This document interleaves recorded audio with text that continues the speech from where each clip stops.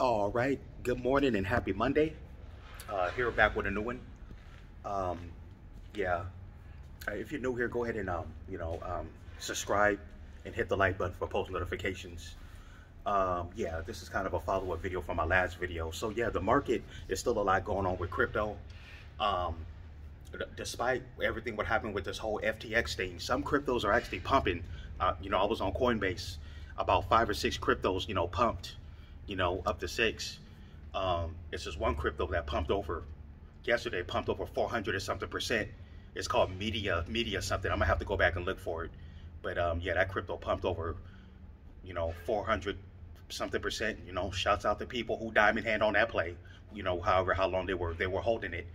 So yeah, whoever was holding that crypto, it's called media something. I'm gonna go back and look, but yeah, shouts out to those who diamond handed on that one.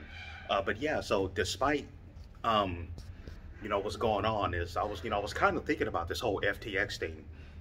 Yeah, his name was Sam Bandon Bandon what is it Fried, whatever, Sam Brandon Fried. But anyways, the guy's we all know what happened. He's a scumbag. They hope they investigate. They need to also investigate whoever was who was connected with him. But anyways, there's still a lot going on with crypto. Some cryptos, I highly believe we're going to recover from this. And like I said, I was really thinking that, despite this whole thing, that happened with FTX and, these other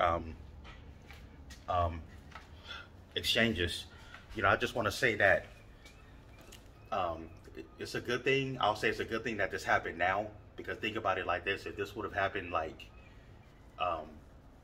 if this would have happened right, but the beginning of our crypto bull run, or in the middle of a crypto bull run, would have been bad.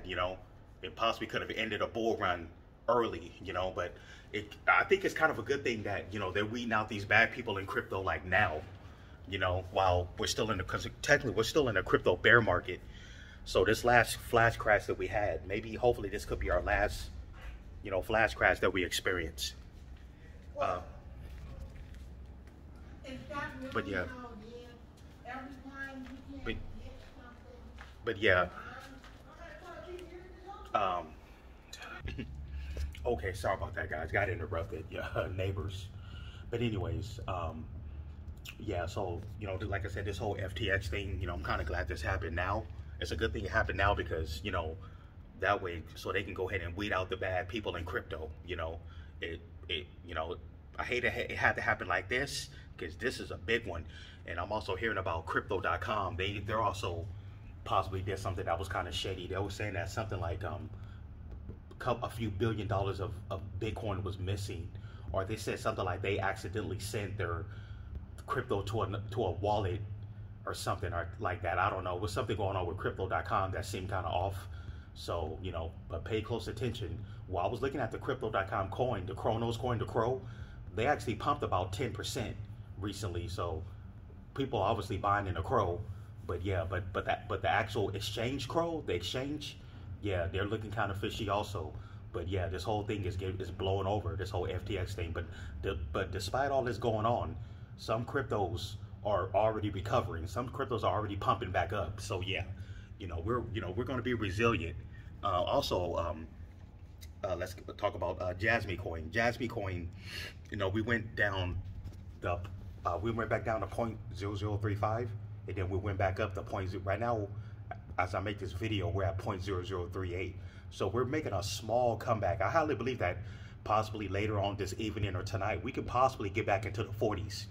Matter of fact, there's a likely chance we could get back into the, into the point, 0.0040s, because like I said, Jasmy Coin is looking, it's looking like it wants to pump, despite everything what happened with this whole FTX thing. But, we hoping when all the smoke clears, with that, we gather crypto, we're going to regroup, hopefully regulation is going to come in for the exchanges, that where our money, our crypto could be FDIC insured at least up to like 100,000 or 150, or do it like a regular bank, or 200 and like in banks, your money is insured up to 250,000. I'm hoping they can at least do something like that for us, you know, especially for people who's really holding, you know, who really got bigger, you know, bigger portfolios in crypto. You know, I'm just a small guy. I don't got close to that. I'm just literally, I'm really just trying to get up there. But yeah, also, before I end this video, I want to mention about, so coins, I was watching Coin Bureau. You know, this is one of the best crypto news sites. I highly recommend you guys go to YouTube and watch also Coin Bureau. This guy, he breaks down crypto to the T. He breaks down the latest news, and he even get technical. That's why I love it so much. You know, Coin Bureau. Yeah, I highly recommend to check out his videos. But also, you know, before I end this, I wanted to mention that this whole FTX thing, they were saying that cryptos that were tied into FTX, like FTX, you know, basically, to make a long story short, there was cryptos that was, you know, more connected with FTX. Like, for an example, Solana coin. Solana coin was heavily tied into FTX somehow, and Solana coin took a big hit after the whole FTX thing. Solana coin literally went from what, $30 a coin all the way down to like 12 something. But it looked like it's trying to recover right now. I think it's back up to 13 or 14, it could be. But Solana coin really got hit. And there's I think there's a couple of altcoins that's connected to Solana coin that was also connected to FTX. So the coins, the altcoins and Solana coins that was connected to FTX, they got hit hard.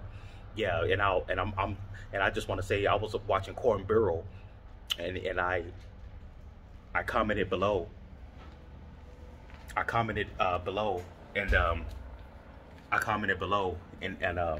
I was like, I'm highly glad that that Jasmy coin was not connected to FTX, because if Jasmy coin, you know, was connected to FTX, how you doing? If Jasmy coin was connected to FTX, we obviously would have been screwed. But I just want to say, I'm so glad that Jasmy coin had nothing to do with FTX. I'm quite sure Jasmy coin could have been on their exchange where you can buy and sell it or whatever, but it wasn't tied into it like Solana, a few other coins. And because I think there's a site you go to, I think is it Coin, not Coin Market Cap, but if you go to CoinDesk, yeah, if you go to the website CoinDesk or whatever, it'll show you the coins or altcoins that was really tied into FTX. Like Solana was one of the main ones, and they, like I said, they got hit hard, and a couple of altcoins. But yeah, but I just want to, you know, give you guys an update on that Jasmy had no relation to FTX, because Jasmy is a Japanese project. These guys are from Japan, and they're connected to like Sony. Some of these people are like executives with Sony. You know, Sony ain't going nowhere, obviously, and Jasmy is being integrated with Sony, because we all know Sony make cameras, TVs, obviously the PlayStation, the consoles, you know. So, you know, Sony even make I think, yeah, they even make a smartphone. Yeah, we all know Sony ain't going nowhere. They've been around a long time, and their product, and they make a good product. Yeah, but anyways, yeah, I want to go ahead and end it there. Yeah, don't forget, yeah, just go ahead and comment below. Just tell me what you think. And if you're new here, subscribe and hit the like button, you know, to help out the algorithm. Hey, I will hope you guys have a good Monday. Hey, I'll see you guys in the next one. Take care.